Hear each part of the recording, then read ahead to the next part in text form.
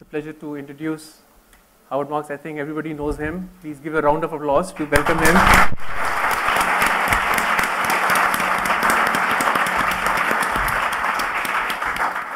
So on behalf of my firm, ValueQuest, and the CFA Society, I welcome Howard to be here with us and to speak to all of you. It's a privilege and honor to have you here, Howard.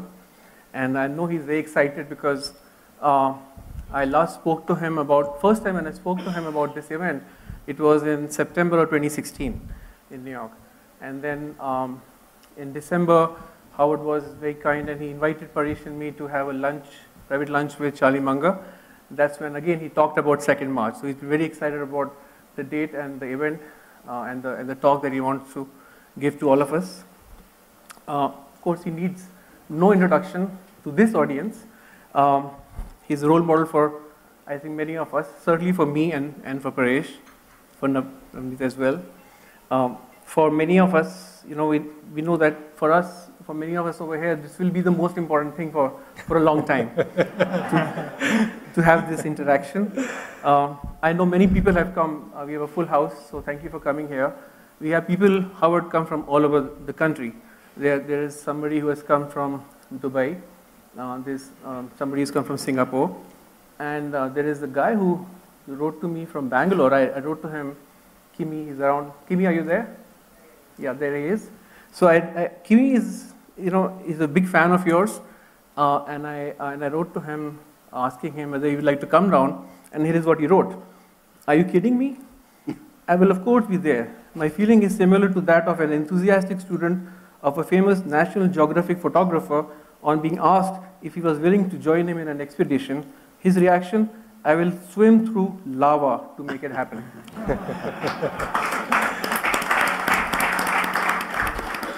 So I told Kimi to take a flight instead. And so you have a huge fan following in India, Howard, and of course I'm a big fan of yours. As a teacher and practitioner of value investing, I've learned so much from you. And I know this is about you, not about me, but I can't resist telling my community here, the value investing community, about 2 things that I've learned from you. And the lesson number 1 is second level thinking. It's the first chapter in Howard's book, his earlier book. There's another one coming, more about that soon. And in that chapter, as I read through the chapter, it kind of blew me away. And let me give you some examples. So there was this company, and I'm not going to name companies, but the idea is that you have to think beyond. You have to think about the consequences. You have to think about second order effects. And in a pari-mutual system of a stock market, when you're betting against each other, not against the house, the behavior of other people will change the odds. And there are situations when bad news could actually be good news. So the first order effect, which many people focus on, which generally Mr. Market focuses on, is that if there is something which is bad about a company, the market will bring down the valuation of that company. But it may actually make it more attractive because the bad news may not be so bad after all. It might actually make the stock far more attractive, and that's of course what value investing is all about. The second lesson that I have, which I learned from Howard, was from his 2001 memo, and that was titled, You cannot predict, but you can prepare. And I kind of slightly modified that. Sorry about that. I just slightly modified it to, you can't predict, but you can protect. And that, of course, is the philosophy that Paresh and I follow when we think about portfolio construction. And it kind of liberates you, because when you read through that chapter, it tells you that you don't have to worry about making a lot of predictions, because there are a whole lot of things which are basically unpredictable. But you can protect yourself from those things. And the way to do that is to have a thoughtful portfolio construction methodology. So just as an illustration, there are businesses that we love, we've invested in them, and they may be in different industries, but they may have something in common. And that common thing could be, for example, they're all exporters. So they all have, let's say, dollar earnings but rupee costs, and therefore clearly there is the risk of currency appreciation. If Indian currency appreciates, it may be a low probability situation, but and nobody knows where rupee is headed. But one can think about the consequences of that situation arising, and then whether those consequences are acceptable to you or not, and then handle that at the portfolio construction level. And that's again the whole thing about portfolio construction for us, for I think for everybody who is a thoughtful portfolio constructor, is that risk tends to get aggregated in many ways, and you have to think thoughtfully about that. And one way to do that is to follow what Howard has written about: you can't predict, but you can prepare. I could go on, but I will stop here. Ladies and gentlemen, I want you to welcome Howard Marks.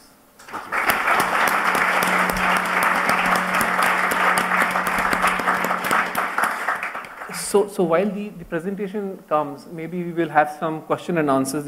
What we did was, Howard, in anticipation of your visit here, we sent out mails to invitations to so many people, and we asked them to send us questions, just like happens in the Berkshire meeting. And we received dozens and dozens of questions, and we have shortlisted some questions which we think are good, excellent quality questions. And I'm going to ask Navneet and Paresh to ask you some of those questions. We'll start from there, and then when we have the presentation coming in. Very good. First of all, before it starts, I want to apologize for keeping you waiting. And as Sanjay said, we did have technical difficulties, although I think that over-dignifies the situation. We just had a failure to transmit the presentation. But I'm very glad to be here today. This is my first visit to India. It was actually a vacation trip, and I've been here, it'll be 2 weeks tomorrow. And I just want to tell you, I've had a wonderful time traveling throughout the country and getting to know the people and seeing the beauty, and it's inspirational. Anyway, thank you for waiting for me, and thank you for coming today. Now, Navneet, do you have some questions? Or should Paresh start? Paresh will start, yeah. Okay. Thank you, Sanjay. Thank you, Howard, for being here. I think for many of us, it's very exciting to listen to. Let me just say one more thing. In the media industry in the United States, this is the point where they do this. They go, the director, which means stretch it out.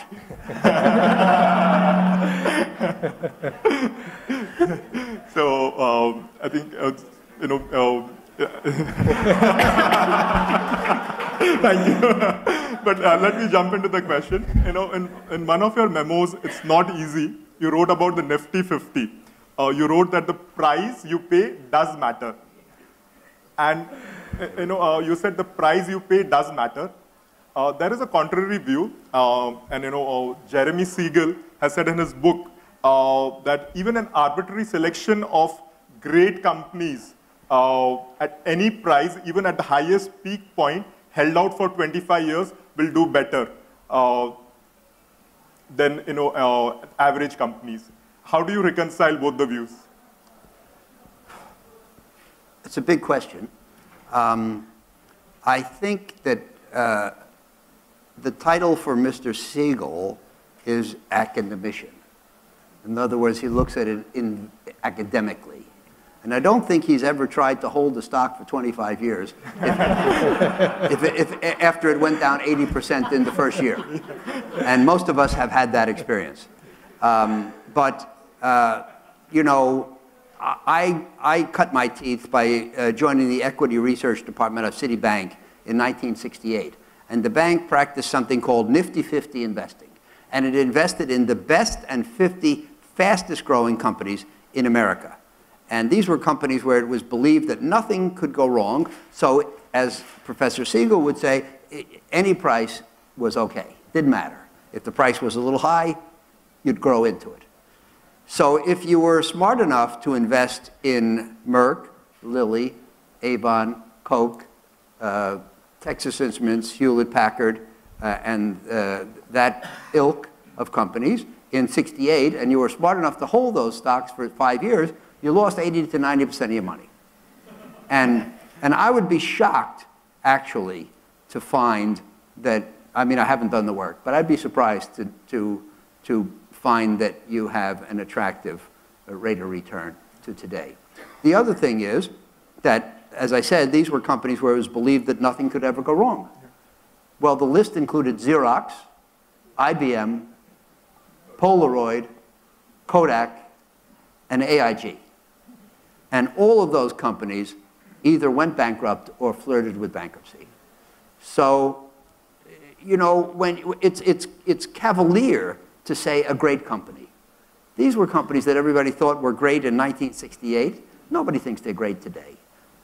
If you had stayed with those stocks from 68 to today, you wouldn't have anything to show for it as a record.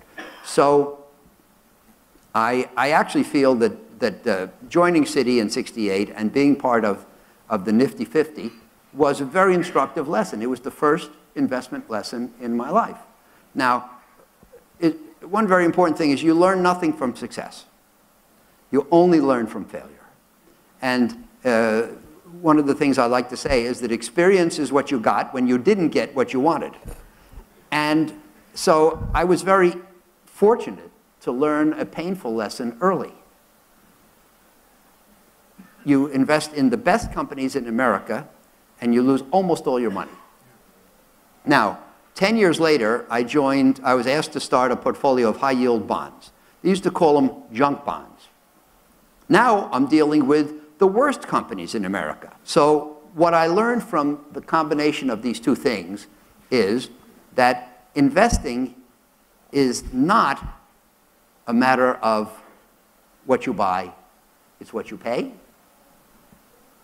Investing is not a matter of buying good things, but buying things well. And you have to understand the difference between buying good things and buying things well. And I think that's what we've been able to do. And my whole career since 78, the last 40 years, has been based on pretty much buying assets that were out of favor. Because, you know, when you buy assets everybody hates, you get better bargains. And so, you know, I think, well, I could respond on the subject of Professor Siegel, but I'll leave it there. But if you want to learn something, you can go back and read his book, Stocks for the Long Run. Yeah. It's instructive, not necessarily in a good way. Good. Thank you. Okay. Again, with apologies, this is a presentation called The Truth About Investing. And I hope that it will be of value to you. Most investors cannot see the macro future better than anybody else.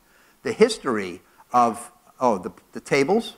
The record of forecasters is not great, and I don't believe that anybody has made a great career by being right repeatedly about the direction of interest rates, currencies, commodity prices, the economy, or even guessing the direction of the market. You know, I take this quote from John Kenneth Galbraith, an American economist who passed away a few years ago. He said, we have two kinds of forecasters, the ones who don't know and the ones who don't know they don't know. And I think this is extremely important to realize. And it's not just a joke, because you must decide which are you. Are you going to bet your career and your performance on predictions about the macro, or are you not?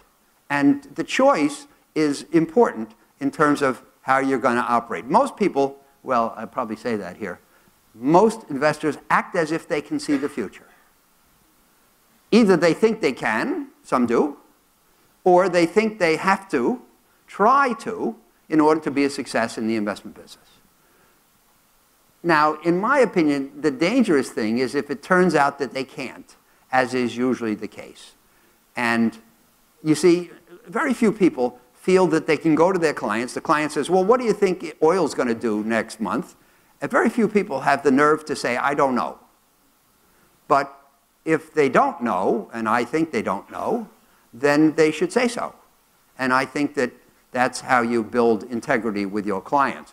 Amos Tversky, there's a book out now, Thinking Slow and Fast. Have you read that? By Daniel Kahneman, a behaviorist. Tversky was his partner, professor at Stanford. And he said, it's frightening to think you may not know something, but more frightening to think that by and large, the world is run by people who have faith that they know exactly what's going on. You know, there are things that are unknowable, and if the people who are running the show think they know the unknowable, then that's how you get into trouble. Mark Twain said, it ain't what you don't know that gets you into trouble, it's what you know for certain that just ain't true. You know, if you start with, I don't know, then you're unlikely to act so boldly as to get into trouble.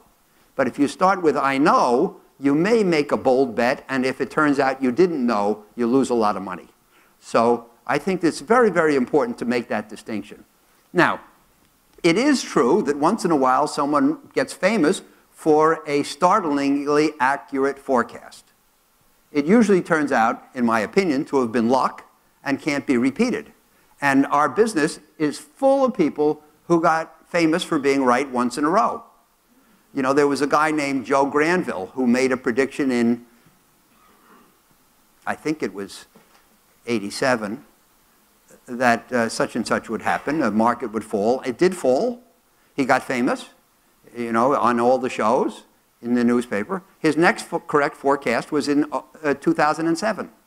So the point is, the record is not good, and before we put our stock in anybody, we have to understand whether their success is repeatable. Now, one of the main reasons why the future is not knowable is randomness. Events often fail to materialize as we think they should. Improbable things happen all the time. Things that should happen fail to happen all the time. We have to accept this. This is the result of randomness. Investors who have made seemingly logical decisions lose money all the time. Idiots profit from unforeseeable windfalls all the time. Nothing is more common than investors who were right for the wrong reason. And we all have had opportunities to say we had it right, we just were unlucky. Investors would be wise to accept that they cannot see the future, and they should restrict themselves to doing things which are within their power. Now, I talk about knowing the knowable. That's what I try to tell our colleagues.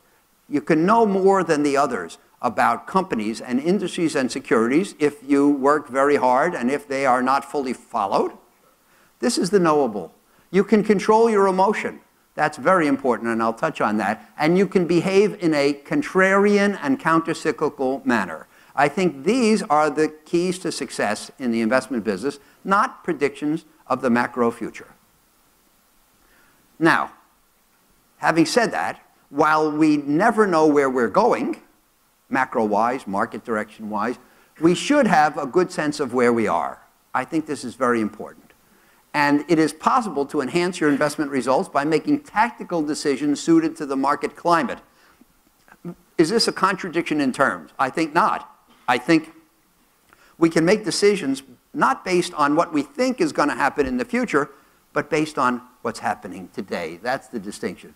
And in my opinion, the most important choice that any investor can make in the intermediate term is whether to be aggressive or defensive. Not whether it's stocks or bonds, not whether it's US or foreign, not whether it's developed world or emerging, not big or small, not risky or safe, but is this a good time to be aggressive, or is this a more important time to be defensive? And I believe that this decision can be made on the basis of observations regarding current conditions. They do not require guesswork about the future. I've written whole memos in which I say not one word about the future. Now, as I was saying earlier in answer to Paresh's question, superior results do not come from buying high-quality assets, but from buying assets regardless of quality for less than their worth. That is the most dependable way to success as an investor.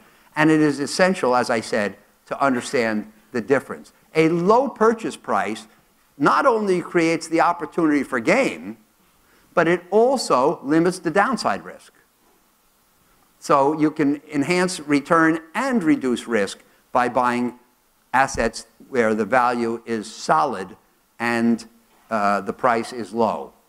The bigger the discount, the greater the margin of safety, and that is something that is extremely desirable to people who want to control the risk in their portfolios. Now, sometimes there are plentiful opportunities for unusual return with less than commensurate risk, like right after the meltdown of Lehman Brothers. And sometimes the opportunities are few and risky. It's important to wait patiently for the former. You should not act the same regardless of the market environment. You should turn aggressive when there are bargains and defensive when everything is high. It seems pretty obvious. And when there's nothing clever to do, it's a mistake to try to be clever. You know, it's as simple as that. There aren't, investment opportunities are not equally distributed over time. And so you should act differently at different times depending on the climate. The price of a security at a given point in time reflects the consensus value of all investors regarding what it's worth. Some people say, I'll sell at 48. Some people say, I'll buy at 48. It sells at 48. Nobody runs in to buy it too much. They think 48 is fair. Nobody wants to sell it too much. It stays at 48. That's the consensus. Now, the big gains arise when the consensus turns out to have underestimated reality or misestimated reality. And to be able to take advantage of such divergences, you have to think in a way that departs from consensus. You have to think different, and you have to think better. It's clear, or it should be clear, that if you think the same as everybody else, you'll act the same as everybody else. And if you act the same as everybody else, you'll perform the same as everybody else. Now, everybody in this room wants to outperform. If we don't outperform, we'll be put out of work by an index fund. We have to outperform. And clearly, as Sanjay was saying, the key to outperformance is to think different and better. Different is not sufficient. It has to be different and better. Now, I call this second-level thinking or variant perception. My son, who Sanjay and Paresh know well, when he was a student in college studying finance, he would come to me. He'd say, Dad, we should buy Ford because they've come out with a great new Mustang. And my question to him, which was intended to be instructional, was always the same. Who doesn't know that? If you are investing on the basis of a fact that everybody knows, number one, it can't possibly constitute an advantage. And number two, it can't possibly have been omitted from the price. So you have to have some knowledge that is different from that of others. The challenge is that most of the time the consensus is about right. So if you make a habit, if you make a lifetime of having predictions which are different, you'll make a lot of mistakes. You have to be different and better, and that's hard. Superior performance does not come from being right, but from being more right than the consensus. That's important. You can be right about something and perform average if everybody else is right too. You predict $3 in earnings per share, earnings come in at $3, stock doesn't move. Because everybody predicted $3. Or you can be wrong and outperform if everybody else has wrong, more wrong. You predict $2.50, it comes in at $3, stock goes up. Why? Because everybody else predicted $2. You were less wrong. So being right is not a criterion, and being right is not necessarily profitable. Just more right than others.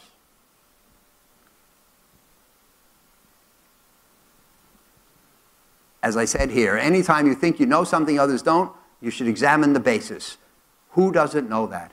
Why should I be privy to exceptional information or insight? You have to ask yourself, how do I know this? Nobody else knows it. Am I really that smart, or am I just wrong? Am I certain I'm right and that everyone else is wrong? Mightn't it be the opposite? It's not, if it's the result of advice from someone else, you must say to yourself, well, why would anybody possibly give me potentially valuable information? Think about it. In this day and age, given the availability of derivatives, correct forecasts are of infinite value. So why should the guy on TV give them away? And why should he give them to you? It's really as simple as that. And by the way, why is he still working for a living if he knows what the future holds? You know, I'm always skeptical of the people who will tell you the future for $5, because don't they have something better to do with their time? Over the last few decades, investors' frameworks have shrunk. They've become obsessed with quarterly returns. And in fact, technology now enables them to become distracted by returns on a daily basis and even a minute-to-minute basis. And people talk about what they're up today or down on the week. And it's silly and it's a distraction. And that's not what matters at all. And as a consequence, one way to gain an advantage over others is by ignoring the noise that is created by the manic swings of opinion from day to day and week to week, and by focusing on the things that matter in the long term. Is it better to be right in the short term but wrong in the long term, or vice versa? Clearly, the only thing that matters is being right in the long run. And we can all live with some failures in the short run in the interest of doing so. It isn't the inability to see the future that cripples most efforts at investing. More often, it is emotion. Emotion is one of our great enemies. Investors swing like pendulums between fear and greed, and between euphoria and depression, and between credulousness and skepticism, and between being risk tolerant and being risk averse. Usually they swing in the wrong direction. They warm to things after they have risen because they're impressed and because they want to chase, and they shun them after they fall. And this is human nature, and this is really one of the greatest enemies. And I'll just add that, you know, when the economy is doing well and the company's reporting good results and the price is rising, everybody gets excited, and the higher the price goes, the more they want to buy. That's what makes tops. That's what makes the market rise. And what is a top? A top is the moment when the last potential buyer buys. The buying power has been exhausted. Then eventually, of course, the economy does less well. The company reports bad earnings. The stock price starts to fall. And when it gets down here, people become depressed, and they want to sell. Their motivation for selling increases as the stock price goes lower. In other words, buy high, sell low. My guess is everybody in this room's mother told them, buy low, sell high. So that can't possibly be right. Most investors behave pro-cyclically, not counter-cyclically, and it is to their detriment. I've already described the process, and it is essential to act counter-cyclically. Not easy, but essential. Cyclical ups and downs do not go on forever, but at extremes, the investors act as if they will. You know, when I was very young, I was given the 3 stages of a bull market. This was about 1972. One of my older colleagues told me this. He said that in the first stage of a bull market, only a few exceptional people begin to realize that there can be improvement. In the second stage, most people believe that improvement is actually taking place. And in the third stage, everybody thinks that things can only get better forever.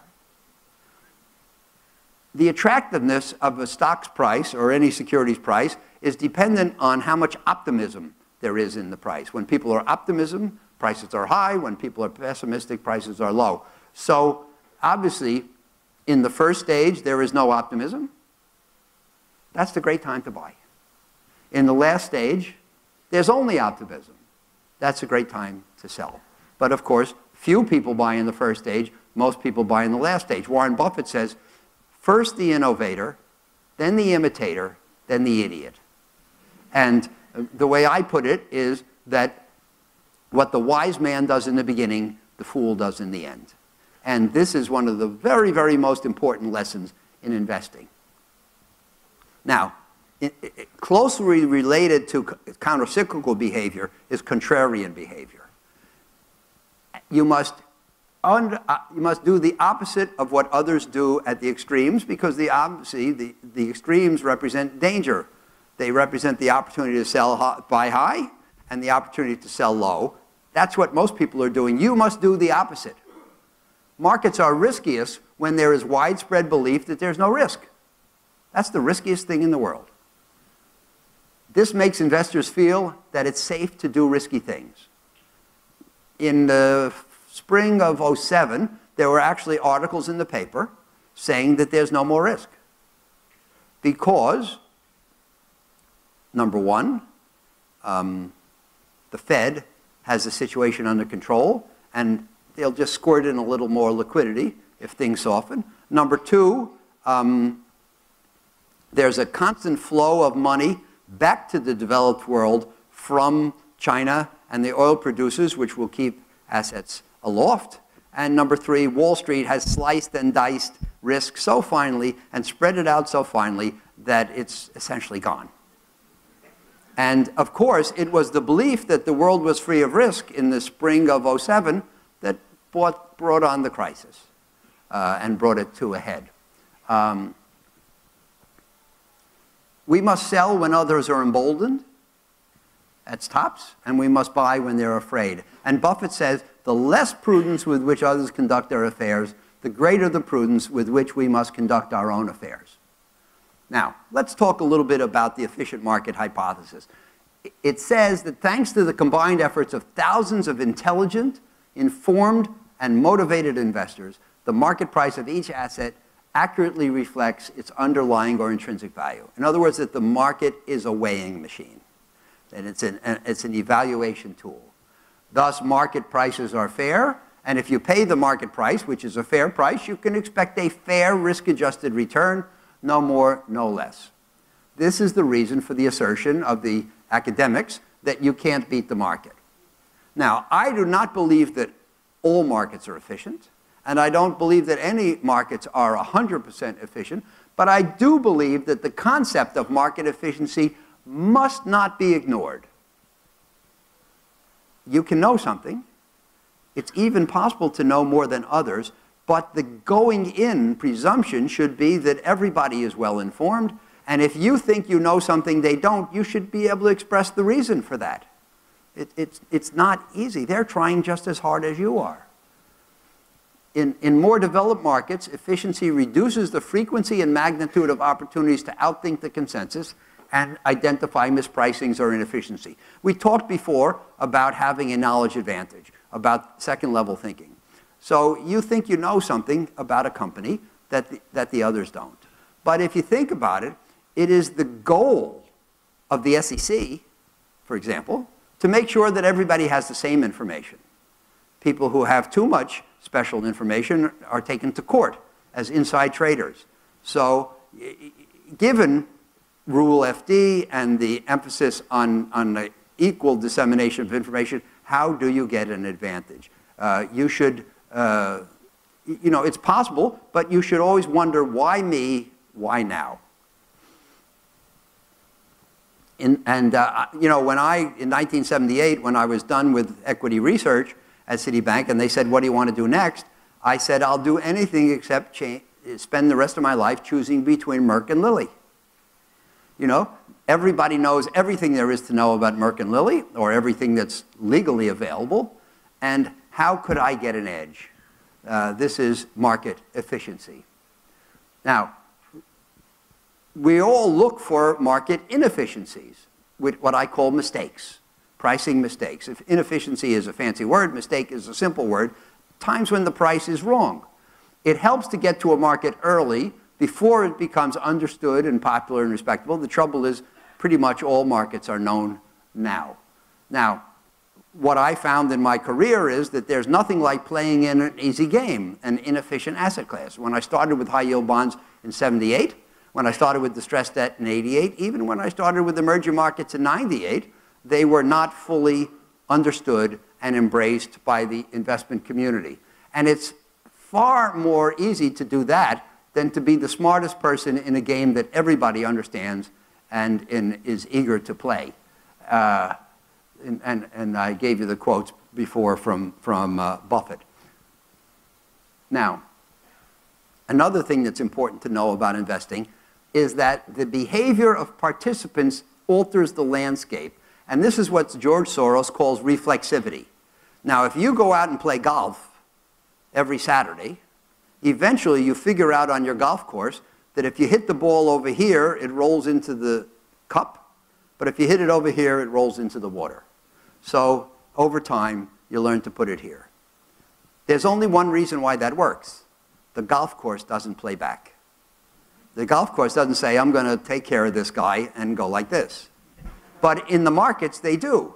If people find a bargain and they buy it, that raises the price until it's not a bargain, and so forth.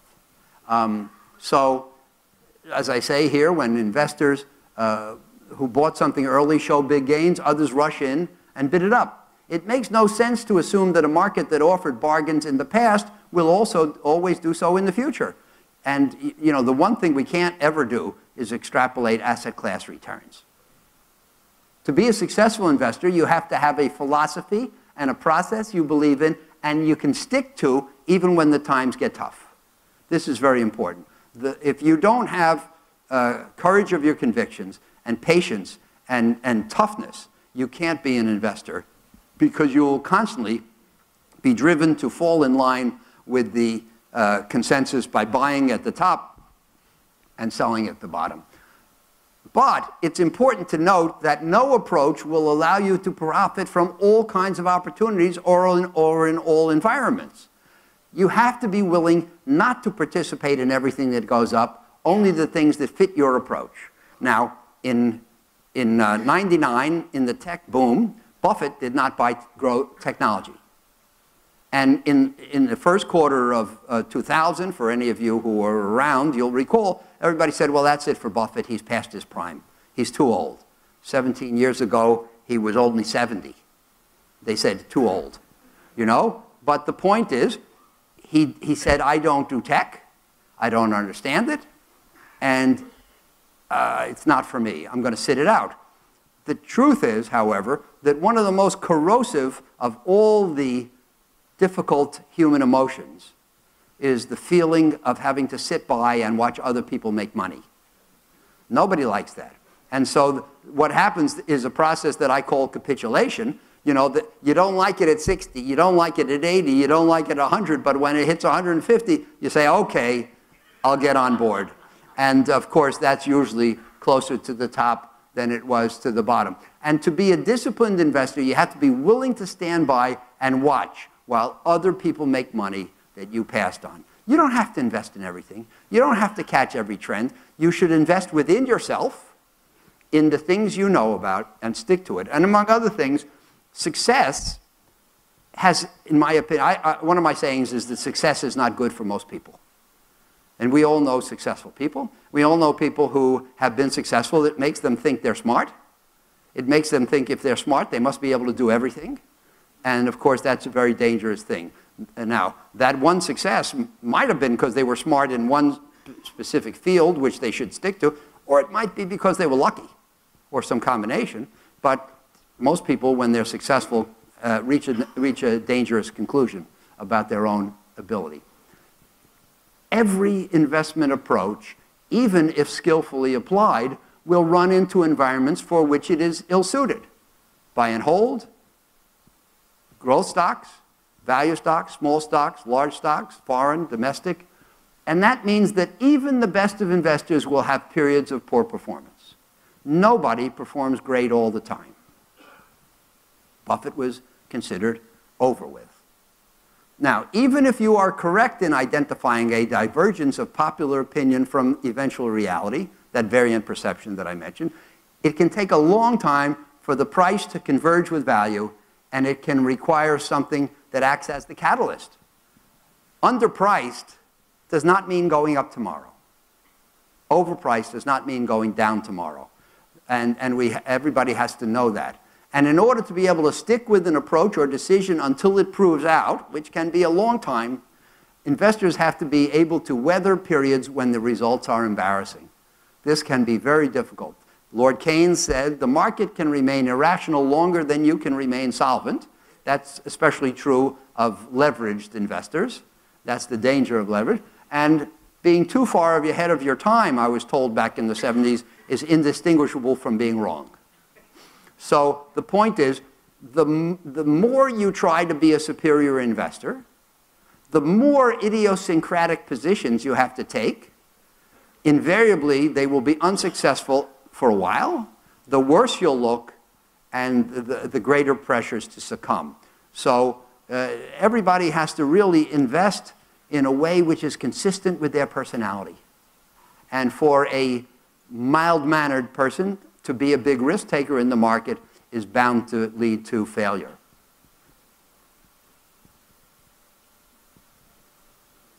Now, those who invest the money of others, which includes most of the people in this room, rather than their own, have to worry about losing their jobs or their clients. This is a fact of life. I don't think we have to be squeamish about mentioning it. This is a fact of life. The fear of embarrassing performance can make them excessively risk-averse and cause them to over-diversify and shy away from bold commitments. And I wrote a memo back in 2006, I believe, and I updated it in 2014 called Dare to be Great. And it touches on these matters, but I think these are very, very important. And, you know, how great will you try to be? At what price in terms of safety and even survivability? Dave Swenson runs the endowment at Yale, which is the best performing of all the university endowments in America. He's had great performance for 30 years because he did a lot of private equity and a lot of venture capital, a lot of private investing very, very early, 30 years ago when he started. And Dave wrote a book called Pioneering Portfolio Management.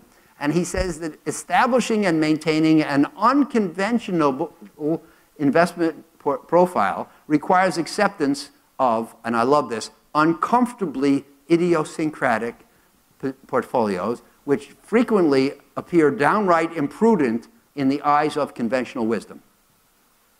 Now, everybody says, well, yes, I am anti-cyclical.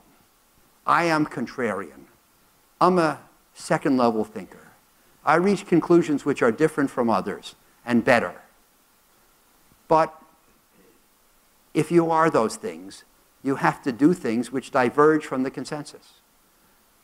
You know, if you buy the things that the consensus thinks are great, you're unlikely to find a great bargain. Everybody else likes it too.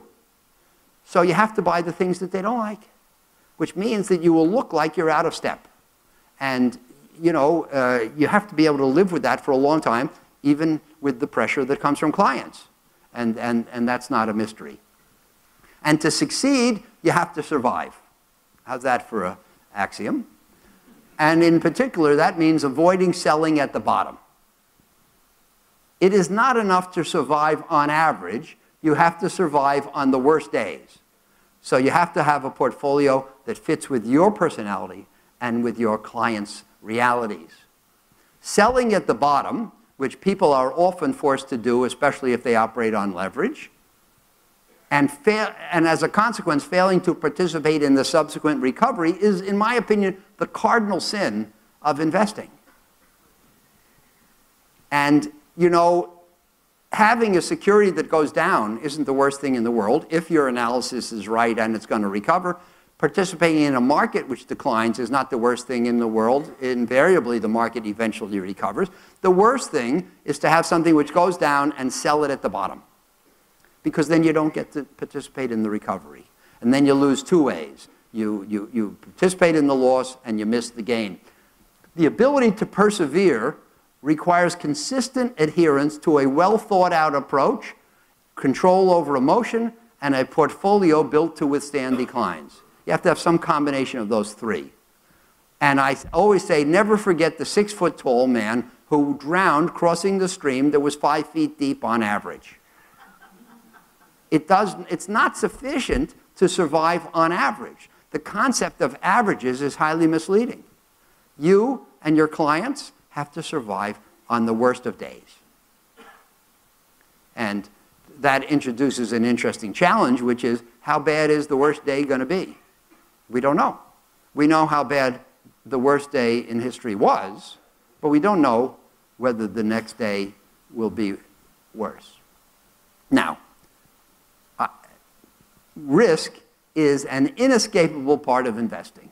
You should not expect to make money without bearing risk. I think that's as true as you can get. Any approach, strategy, or investment that promises substantial gain without risk is too good to be true. And we have to accept that. But you also should not expect to make money just for bearing risk. And you know, when people look at the capital market line and the slopes like this, and you have return here and risk there, and most people draw the conclusion, number one, that riskier assets offer higher returns, and that number two, if you want to make more money, the way to do so is to take more risk. Can't be true. Can't be true. Why not? Because if riskier assets could be counted on for higher returns, they by definition wouldn't be risky. And that's the bottom line on that. I believe that controlling risk is just as important as identifying opportunities for profit. Most people, their condition is such that a desirable approach strikes a balance between offense and defense. And I go through an explanation here of American football. Anybody understand American football here? Well, I don't understand cricket. That's okay. But in American football, the offense is on the field and has the ball, and the defense is trying to stop them. The offense has 4 attempts to go 10 yards. And if they go 10 yards, they get 4 more attempts to go 10 more yards. And if they keep moving the ball down the field, eventually they score. The defense tries to stop them. If the defense is successful in stopping the offense on 4 tries, then the referee blows the whistle, the play stops, the offense goes off the field and they send in the defense goes off the field, they send in the offense, they get the ball, and now they have 4 tries to go this way. And if you think that's investing, you're crazy. Because in investing, there are no stoppages. The referee doesn't blow the whistle. You never know whether you should have the offense on the field or the defense, and you have to live with the ambiguity. And so as I say here, well, maybe I don't say it, but the point is that investing is really more like soccer or the football they play outside the United States, where the team has to embody offense and defense. You know, you can put the greatest defense in history on the field, and you'll always hold the other team to win to 1 goal, but you won't score any, so you'll lose every game 1-0. You can put the world's greatest offense on the field, you'll score 10 goals, but without defense, the other guys will always have 11, and you'll lose every game. You have to have the balance of the two. And you have to decide for you, for your clients, for your asset class, for your business realities, which is the style for me. At Oaktree, our style is embodied by the motto, if we avoid the losers, the winners take care of themselves. Consistent. Now remember that we are primary investors in credit. And if you buy credit, you get a contractual interest payment every 6 months. You don't have to have winners. All you have to have is companies that survive, and you'll get that check every 6 months. So the success in credit comes purely from avoiding losers. In the 1940 edition of Graham and Dodd, they call fixed income investing a negative art, in the sense that you succeed not by what you buy, but what you exclude from your portfolio. If you exclude the losers, you get paid on everything in your portfolio. I believe that risk has to be dealt with. I believe that's what we do at Oaktree every day. That's what we're known for. But not through quantification. I don't believe in the science of risk management. Theory accepts volatility as the indicator of risk, largely, in my opinion, because data on volatility is quantitative and machinable. And you can put it in a formula and use it in an optimizer and so forth. But people in real life don't worry about volatility and don't demand a risk premium to bear it. What they care about is the likelihood of losing money. And that's the thing that, if it's commonly accepted to exist, you can get a premium for bearing. Because the likelihood of losing money cannot be quantified, no probability regarding the future can be quantified. For that reason, risk is best handled by experienced experts applying subjective, qualitative judgment that is superior. And that's really the formula in investing. I don't believe in scientific investing, algorithmic investing. There are no rules. People say to me, well, if you buy something and it goes down, at what point should you sell it?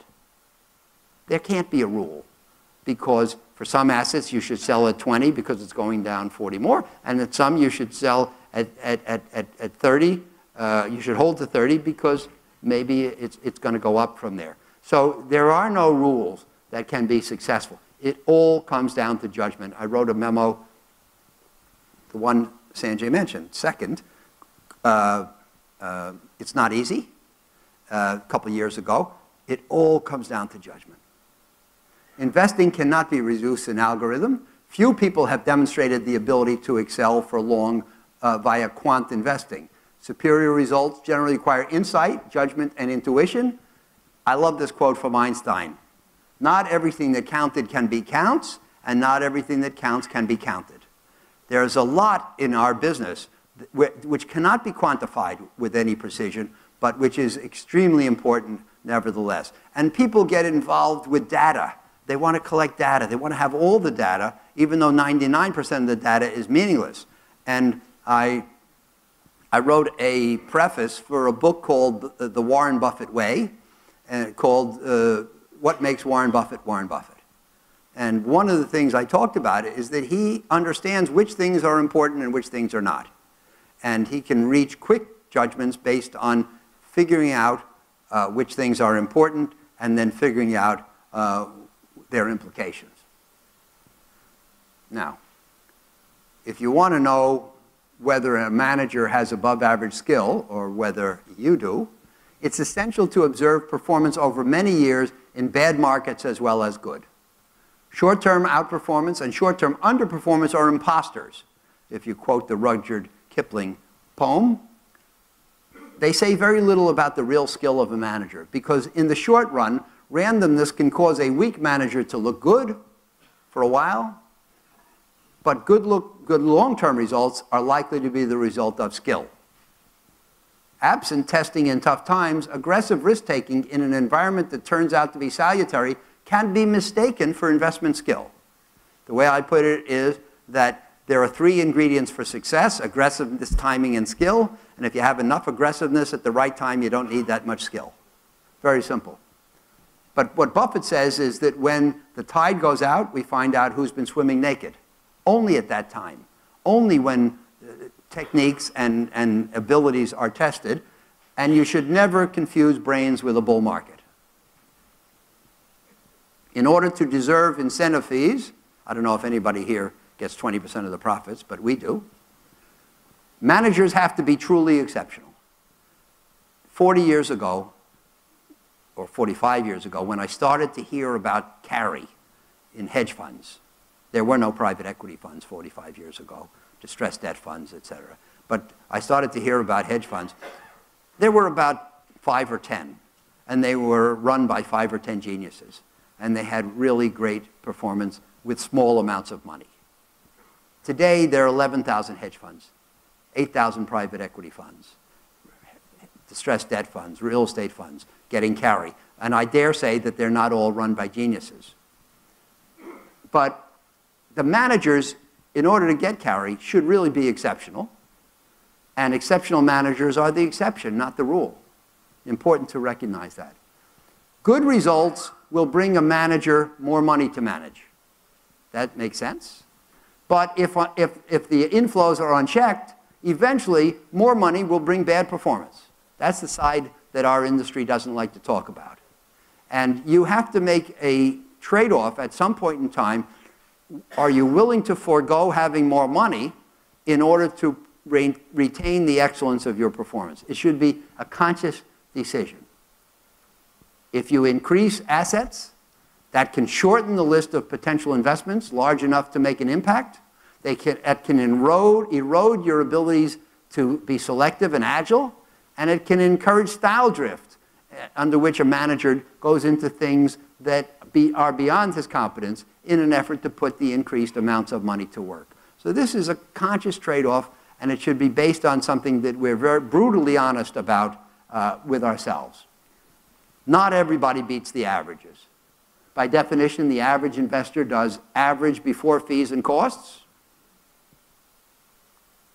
Expenses play a crucial part in determining the success of investing. Whatever the gross results, management fees and transaction costs subtract. And after expenses, the average investor lags the market averages. And of course, you know, this is what I was taught at Chicago in 1967. It took about almost 50 years for the passive investing process to really gain momentum as it is today in the States. But these things were true 50 years ago. The average investor does average by definition, before fees and below average after fees. If you invest passively in an index fund that mirrors the average, you can be sure to capture the return of the average. Now, people often err when they think that such funds are low risk, and that's not true. Index funds eliminate the risk of underperforming the average, but if the market goes down, they guarantee that you will lose money. So nobody should think that passive investing is low risk. In investing, it's very important that expectations be reasonable. Aiming too high will either require excessive risk-bearing or guaranteed disappointment, or both. And as Peter Bernstein, who was one of the smartest guys I ever met, said, the market is not an accommodating machine. It won't give you high returns just because you want them. There has to be something in the environment and in your approach and in your skill level which will make them available. Nobody should think that investing is easy. And Galbraith said, there is nothing reliable to be learned about making money. If there were, study would be intense, and everyone with a positive IQ would be rich. And then, as Charlie Munger told me one day, it's not supposed to be easy, and anybody who finds it easy is stupid.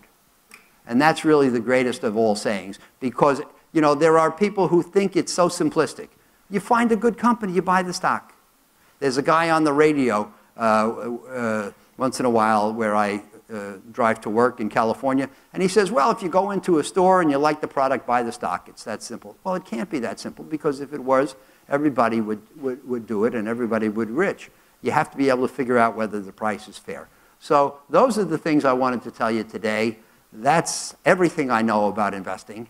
And a lot of those things are kind of brutal truths, but they're things I wanted to equip you with.